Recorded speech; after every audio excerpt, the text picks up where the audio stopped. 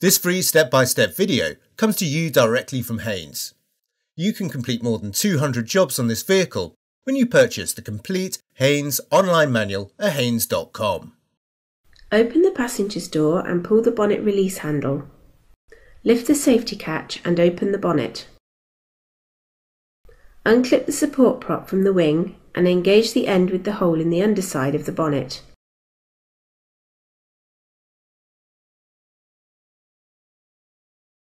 Unscrew the coolant expansion tank filler cap.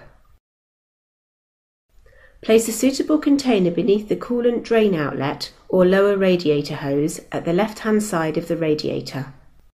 Unscrew the radiator drain plug, or where no plug is fitted, release the clamp and disconnect the lower hose from the radiator.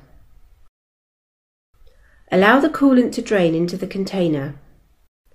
To aid draining, slacken the clamp and disconnect the air intake hose from the throttle body.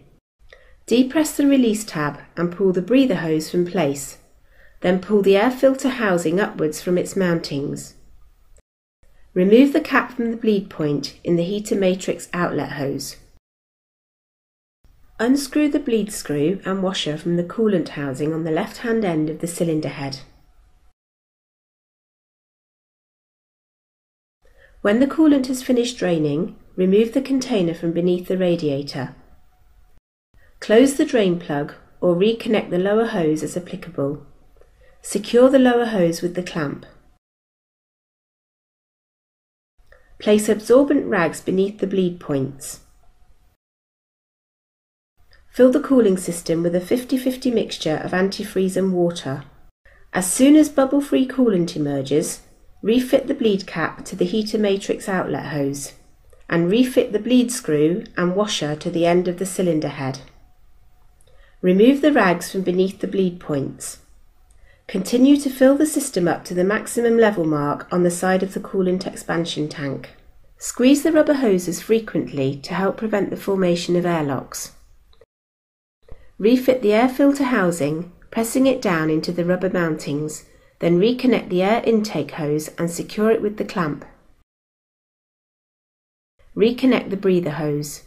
Securely refit the expansion tank filler cap. Start the engine and run it at a fast idle speed. Do not exceed 2000 rpm until the cooling fan cuts in and out twice. Then when the fan has stopped for the second time, switch the engine off.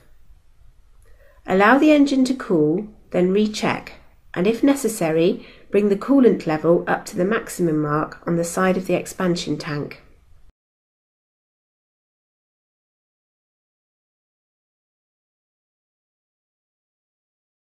Detach the support prop from the bonnet and clip it into place on the wing. Firmly lower the bonnet and check it's secure.